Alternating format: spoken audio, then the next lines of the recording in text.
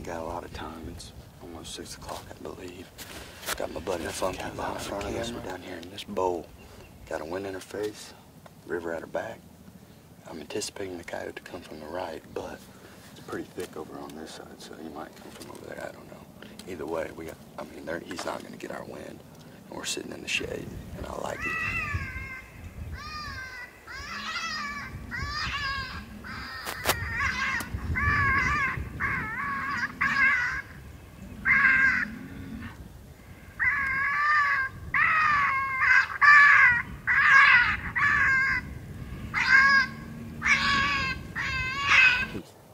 Coyote left.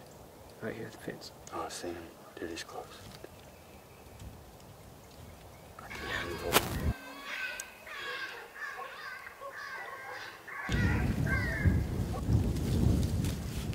Turn my tag again.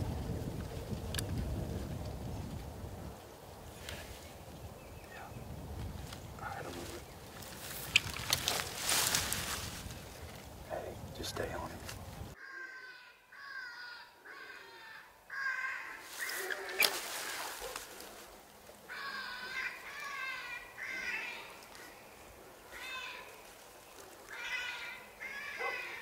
Ready?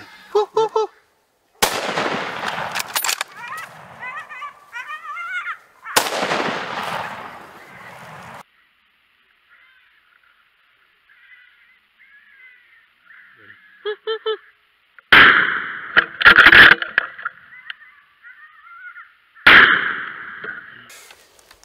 That's how we do it right there. Yes, sir.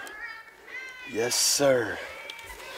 Man, we had a dry spell for a minute, boys. And turkey season opens Monday. And I said, Funk,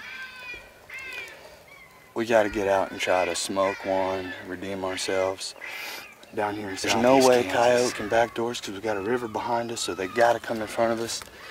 And it worked out like freaking, just like I wanted it to, but not really, because I wanted him to come up from over there, but I got the Tacticam on that bad boy right there. Ah, that's gonna be sick. When you get the wind right, you can get them close, baby. We had the wind, I mean, like I said, they can't back doors. We got a river down here, creek bottom. And I'm gonna show you, this is exactly where I was sitting right here. I was sitting right here. And we really didn't have a lot of cover around us, to be honest. I forgot my face mask. Funk don't even have face mask on. But I'm gonna show you how close I just shot this coyote.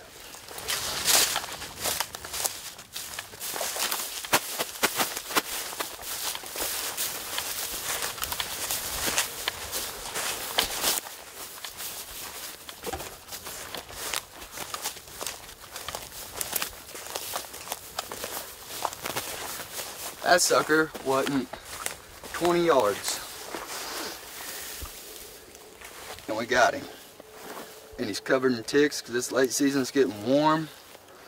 And honestly, this is probably, we got one more stand, but after this evening, my coyote hunting's done for a little bit. You know what? I'm happy. We're ending it on a solid freaking note.